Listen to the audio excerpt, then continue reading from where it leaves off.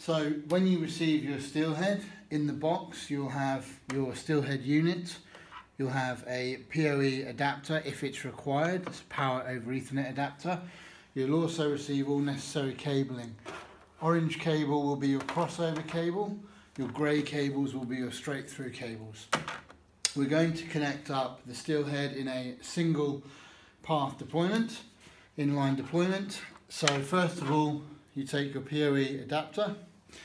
It has LAN and WAN as depicted on the cables. Make sure they are plugged into your LAN 00 and your WAN 00 ports.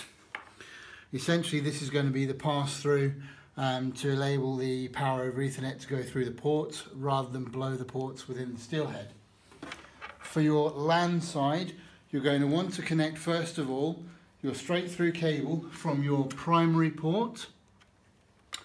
So we'll connect that one first onto a switch on your LAN side.